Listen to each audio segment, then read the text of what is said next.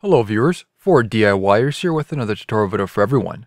In this particular video here, I'll be showing you how to replace your cigarette lighter or 12 volt auxiliary port with a USB charging port and voltmeter combo. For this I'm using my 2006 Dodge Ram as an example, but I'll try to keep this generic so it applies to any vehicle. I'll go over all the important points like determining which port is switched with the ignition and determining polarity.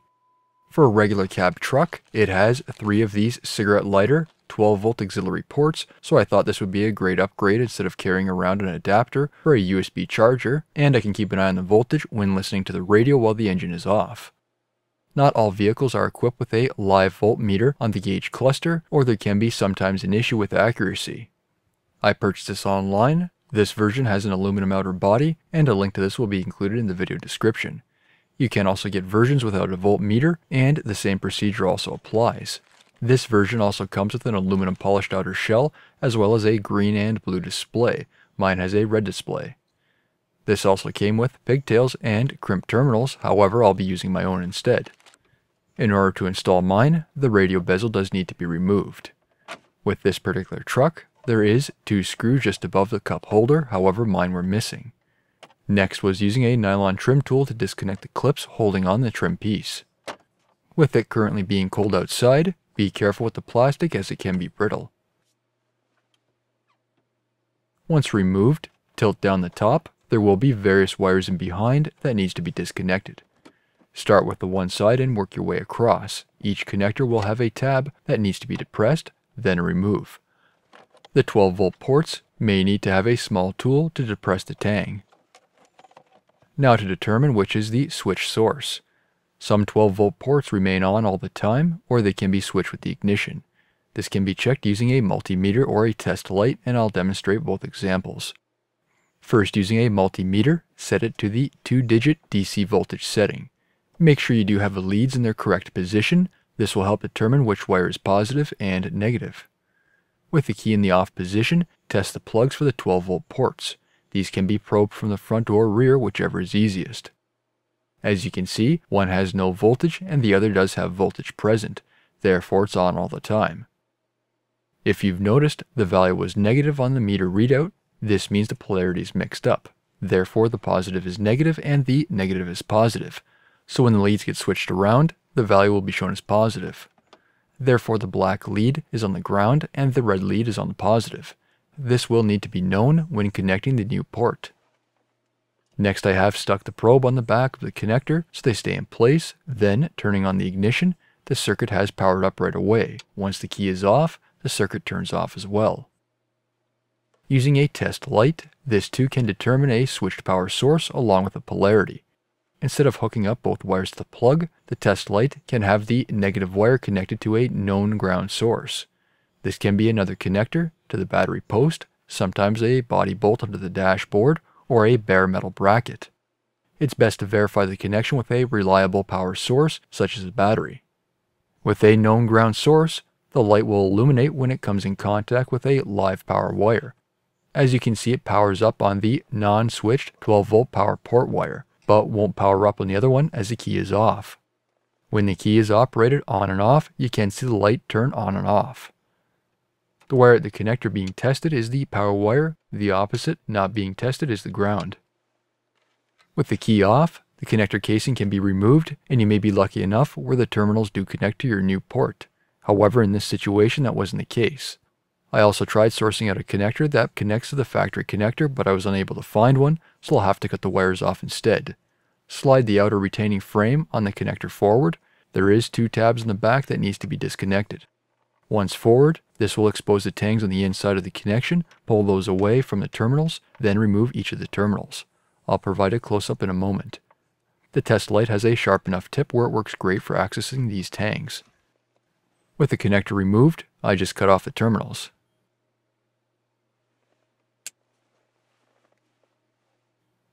Then strip the insulation so the appropriate length of conductor is exposed.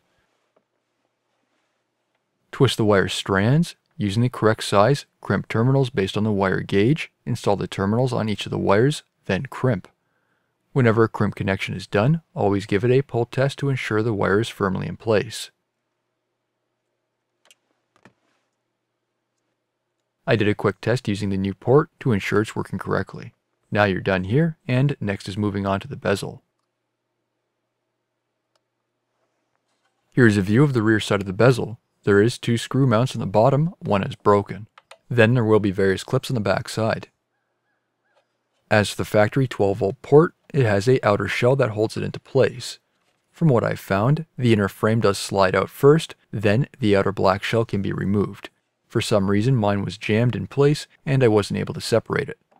The inside of my factory port is rusty, so I won't bother keeping it anyway. Instead I just broke off the mounting tabs. The rectangular slots exposing the chrome in behind is where the tab locations were. As for the plug, the clear outer plastic is what keeps the terminals in place, along with small tangs on the inside. Here you can see one of those tangs. They need to be pulled away from the terminals in order to remove them. The new port doesn't fully fit and the hole isn't completely round, so it does require some sanding. This can be done with a small drum sander on a drill. The finer the grit, the cleaner the finish you'll achieve. It's only plastics the material removes fairly quickly. First was sanding the flat side, then test the fit of the new port along the way, making sure it's the correct size. Take your time, don't cause any damage to the bezel. This can also be done by hand using sandpaper wrapped around a dowel, or even using a small rotary tool. After a couple minutes, the hole is the correct size. Some plastic fibers or hairs may be around the hole, and this can typically be cleaned up by rubbing your finger around the edge. Install the new port. If equipped with a rubber cover, make sure it is aligned properly. This rubber cover will keep the port looking clean and provide protection from any dust or dirt. Install the large nut on the rear. To snug up the nut, it may be hard by hand, so interlocking pliers can be used. For this, I'm using my fine adjustment interlocking pliers made by OEM Tools from Mobile Distributor Supply, model number 22645. These do come in a kit. They have a fine adjustment on the jaws, which is quickly and easily operated by a button. With the hardened jaws, they ensure long life while providing comfort for a user with the soft rubber grips. A link to these will be included in the video description. With the nut only being plastic, it can be easier to damage, so I would recommend wrapping electrical tape around the jaws. Don't over tighten it as it's only plastic. You just want it tight enough where it won't move or come loose over time. Then verify that it's straight. If not, make adjustments as needed. Finally, the bezel can be installed back into the truck. Plug in the rest of the connectors. I find starting with the one side and working your way across is best. A test run can also be done to ensure everything is working correctly. The new port does have terminals marked with a positive and negative, so make sure you do have the correct wires in their position. Snap the trim back into place and reinstall any fasteners if required. Once done, here you can see its operation. The rubber cover does have a tinted transparent window, so the voltage can be viewed while the USB ports are protected. Depending on your vehicle's design, make sure you do take measurements on the port you're considering on purchasing to ensure it fits. There is no need to add a fuse for the new port, as this circuit is already fused by factory. New videos are released every week on my channel. Be sure to hit that thumbs up button. It's a huge help to me, and leave a comment below if you found this tutorial helpful. If you're not a subscriber, be sure to also hit that subscribe button. Thank you for watching.